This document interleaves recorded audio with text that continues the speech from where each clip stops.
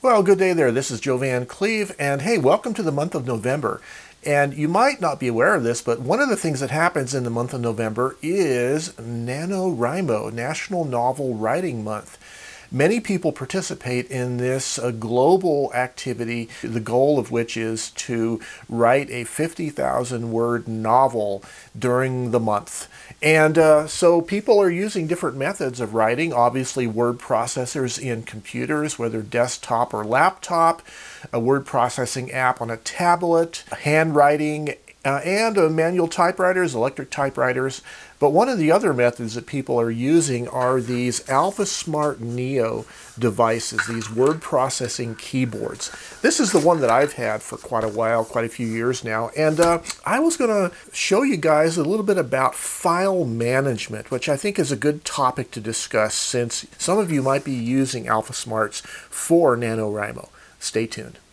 So a brief overview of the Alphasmart Neo devices. These were originally made by Renaissance Learning, and they were intended originally as classroom instructional writing keyboards. So they're a good size keyboard with a built-in text editor type of word processor and a simple multi-line LCD display.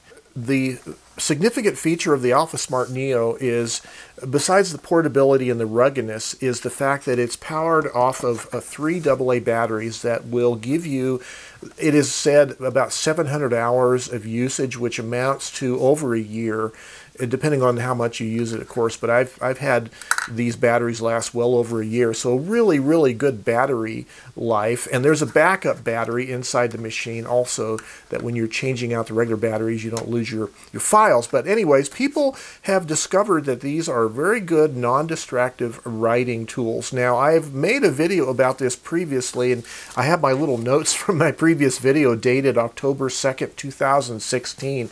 I'll go back in my channel and I'll post a previous video that I made about the Alphasmart Neo that gives you a lot more details about the keyboard commands and shortcut commands and all that. But I was thinking recently, because Alphasmarts are no longer being made new, you can only buy them in the used market. And I recently, just this last month, acquired a second Alphasmart. And it came wrapped in plastic, and it came with the USB adapter cable. And it's in pretty darn good shape, at least as good a shape as my original one. And so I was thinking, well, let's talk about, if you're new to Alphasmarts, let's talk about file management. So first of all, the operating system that works on the Alphasmarts, behind the scenes, it's actually Palm OS.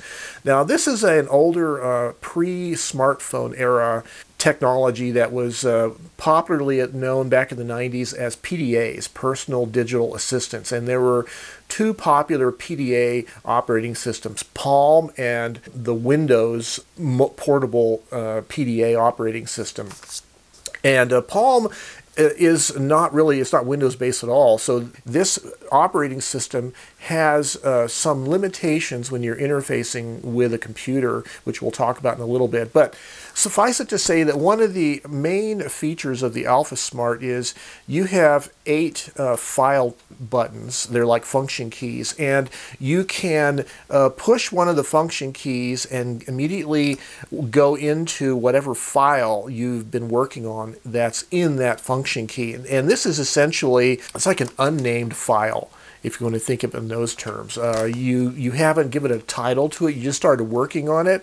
And so, for instance, file number 1 here is blank. It's just we have a blank cursor right here, and we can start typing, T-E-S-T, upside down, of course. Start typing our little document here. And then I can just press file 2, and I can go in and start typing file 2. Put some random text in there. So there's some random text in file 2, and I can go back to file 1, and it switches back to file 1. So I can have like 8 different files that I'm working on simultaneously. None of them are given a name. They're just known as the file name. So what you want to do is you want to title these. You want to save them with a name. And the way you do that is when you're in the actual document itself, you do Control S. So Control S, and it asks me what the name of the file is. And I can just type in a name and save it. Let's give it a title of Test 1. So there's my title of Test 1, and hit Enter. Okay, so now this file is called Test 1. I can clear the file out of this File button by hitting the Clear File key, and I hit Yes to clear the file. Okay, now, if I want to reopen the same file that I've named the file and I've cleared it out of that memory location. If I want to reopen it, I simply go Control O. So let's find Control O, reopens it, and now I'm going to arrow down, go all the way down past File 8, 6, 7, 8, you'll see a bunch of stuff I've written that's been saved under a name, and there's the one that we saved right there, Test 1. If I select this, now I've opened that back up into one of my file buttons. So that's basically how you can manage files on the Alphasmart Neo.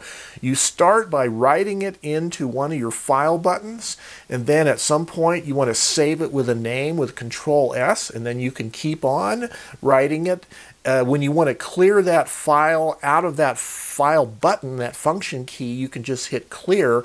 The file is saved as a named file in your Alphasmart. So that means you can have 8 unnamed files you could be working on simultaneously, and a whole bunch of other files that are given a name and they're saved in the Alphasmart's memory. And you can only view 8 at a time. You clear out whatever file is currently in the file button, and then you can open a named file into one of those file buttons to do more editing or whatever. The other thing about these files, though, is you're going to want to save these files, back them up to your computer. So what I would like to do is I'd like to transfer this file to my computer up here. And 2 ways of doing it. The easiest way is to use the send key. So what I've done is I've opened up on my Mac, I've opened up a blank document in Pages. And I have my cursor situated right here. And so what I'm going to do is I'm going to hook up my USB cable to this thing. This end of it goes into the squarish looking USB adapter right there, and the other standard USB cable goes to my computer, which I'm using one of these Anchor 4-port USB adapters. Okay, now on the Alphasmart it's going to say attached to Mac emulating keyboard. On the Mac up here, there's my cursor. So all I'm going to do is I'm going to hit the send key right here on the keyboard. And when I do that, take a look at this. There it is. It sends the document 1 letter at a time. Essentially, it types it really fast into your word processing program. That's essentially the first way that you can send a file, is just using the send key. And it sends it, it doesn't send it as a named file, it just types it out into a blank word processing document. You can put it into Word, you can put it into Pages, you can put it into Notes or whatever. You could even put it into a browser window. If you have a document application on a web-based, you can put it into a browser directly. So anything like that you can do the send key for. But for larger size files, you're going to actually want to treat these as files and manage to move the entire file. So this is one of the major limitations of Alphasmart Neos compared to newer types of electronic devices, is because it's not directly compatible with a computer as a flash drive or an external thumb drive would be. The computers don't see the Alphasmart Neo as a thumb drive or a flash drive or an external drive. You can't just click the documents out of your Neo into your computer, click and drag them. You have to use a special Neo Manager software designed by Renaissance Learning. It's really behind the scenes, it's Palm OS.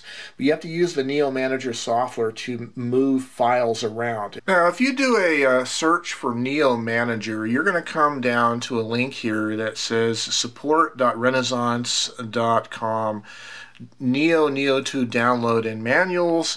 And if you click on that link, you'll see this knowledge base from Renaissance Learning, and here is for the US version of the Neo Manager version 3.9.3. Either for PC or Mac, you can download this particular software, and I've downloaded it, and it is currently on my little bar down here, right there. When you download this Neo Manager software to your computer, you won't have any problem to download it to a PC, but with a Mac, because the software is not coming from the App Store, it's going to, most likely your computer, your Mac will tell you that you can't, or it'll give you a warning about downloading this, but you got to go into your security settings and acknowledge that you're okaying to download this software from a third-party vendor.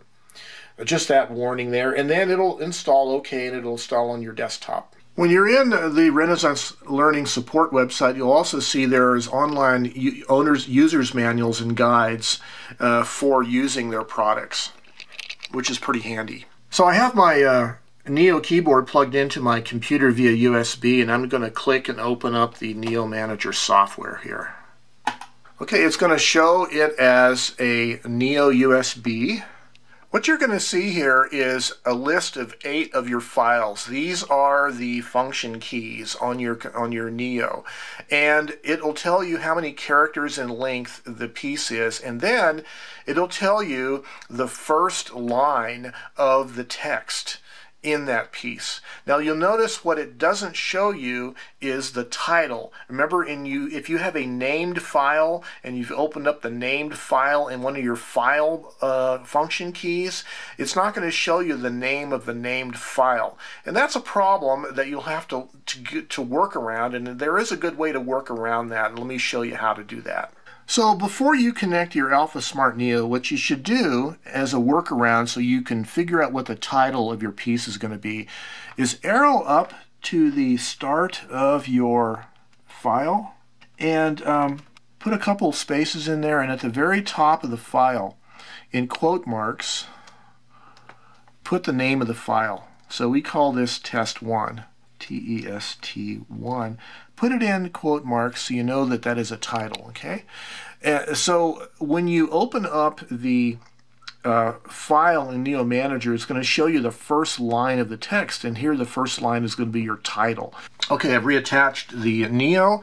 I'm going to reopen the Neo now, and you'll see now here's file number 1, and it's 78 characters, it's saying, and you notice it's given me the first line of text, which is the name of the file that I typed in, right, the title of it. So this is important because when you're going to save these files, you're going to click each one of these, and whichever ones you want to save on your computer, and you're going to click on Save.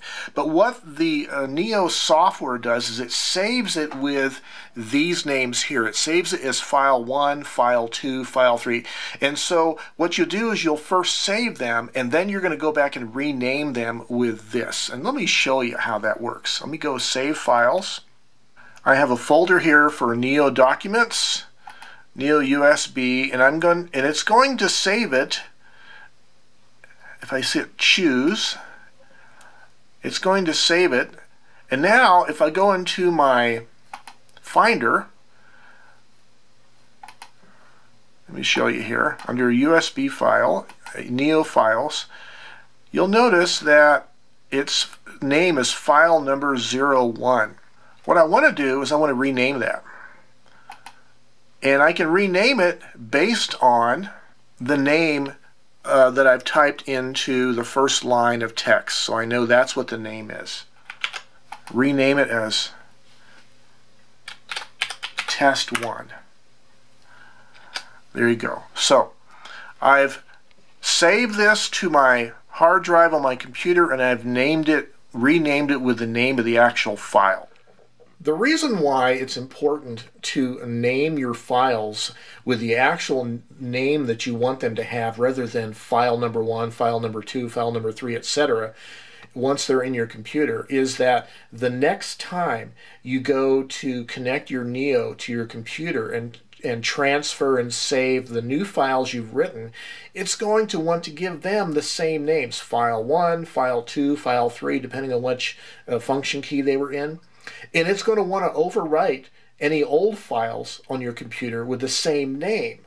And I've lost files early in my experience of using the Neo. I've made the mistake of doing that and not realizing, and it's written over the old ones of the same name. So as soon as you transfer the files to your computer, go into your computer's operating system. If it's Windows, use Windows Explorer.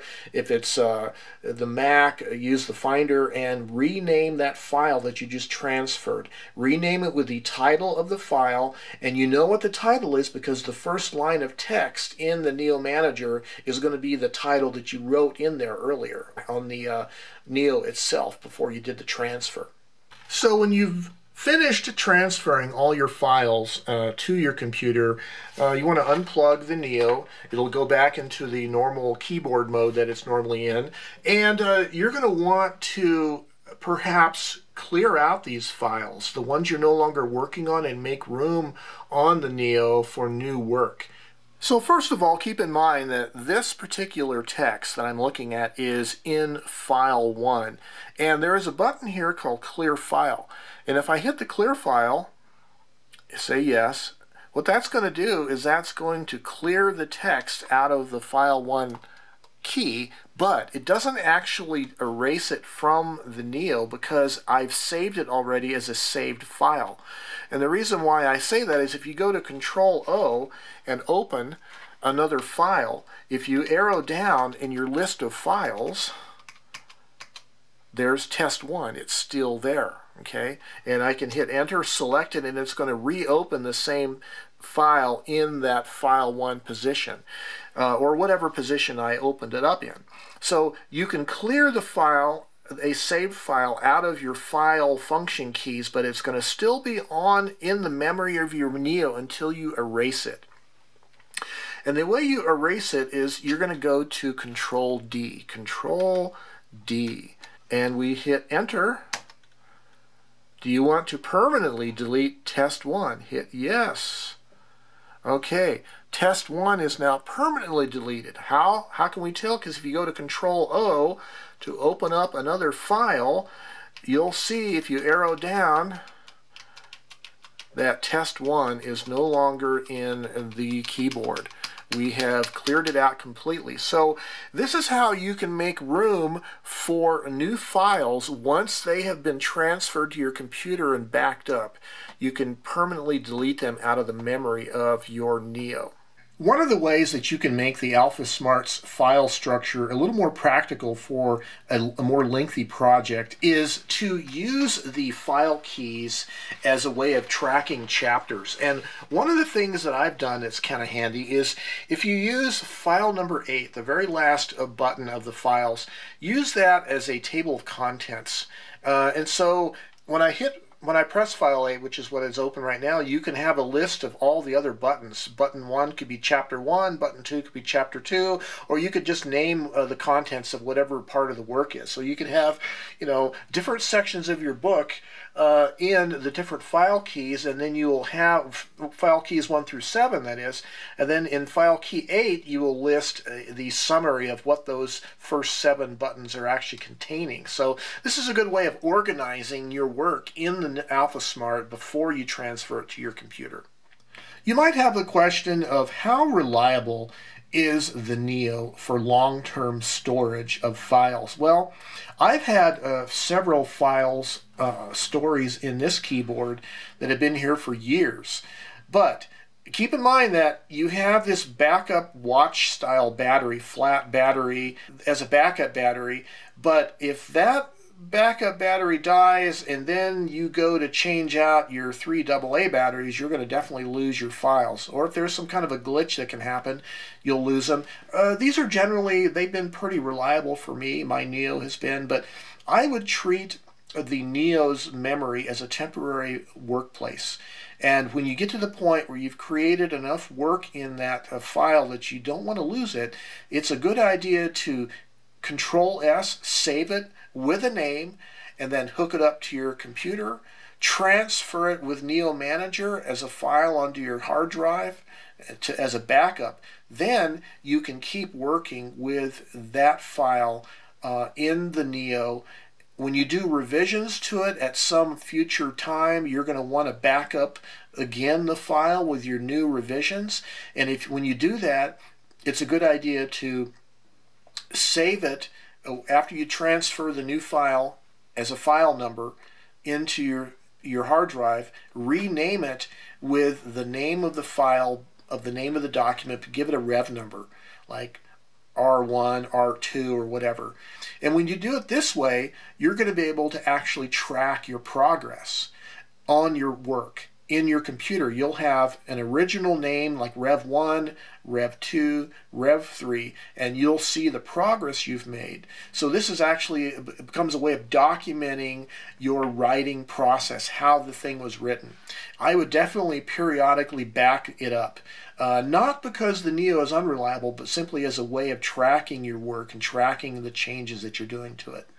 Now, another thing you might want to do in the writing process is you might want to take a file that you've already backed up on your computer and delete it out of your Neo, and you might want to transfer it back into your Neo because you're going to go somewhere and you want to work on it mobilely, and you might want to have it back in the Neo to work on. So how do you transfer files back from your computer to your Neo? Let me show you. So reopen the Alphasmart Manager on your computer and click on the second tab that says Alphaword Files to Send.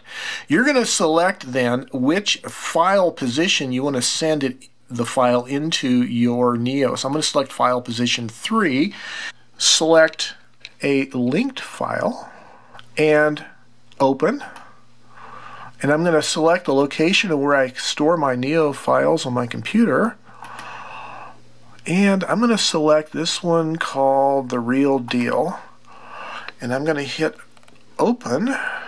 Okay, now what it does is it imports all that text. Now the next thing I want to do is I want to connect my Neo to the computer. Okay, now with my Neo keyboard turned on and connected via USB to the computer, I'm going to hit OK. And then under the last tab where it says Send List, I'm going to hit the Send button. You'll see that in File 3 it actually lists the text of my file here, and I'll hit the Send key. And up here is my message about sending the file to the Neo. And then if you once you disconnect your Neo keyboard after the send is completed, you hit File 3, for instance, and there is my complete document that I have transferred back into the Neo, and it's ready for me to do more editing on. Well, I hope this gave you guys some good ideas for using an Alphasmart Neo as a tool for NaNoWriMo or for any serious writing project. Managing your files is essential. Being able to back them up to a computer and hard drive is essential. In order to do that, you need Neo Manager software installed. It is, again, available online for the PC and the Mac operating systems. Unfortunately, it's not available for Android or anything like that, or iOS. And I hope you guys have good luck in NaNoWriMo this month. And until next time, you have yourselves a great day.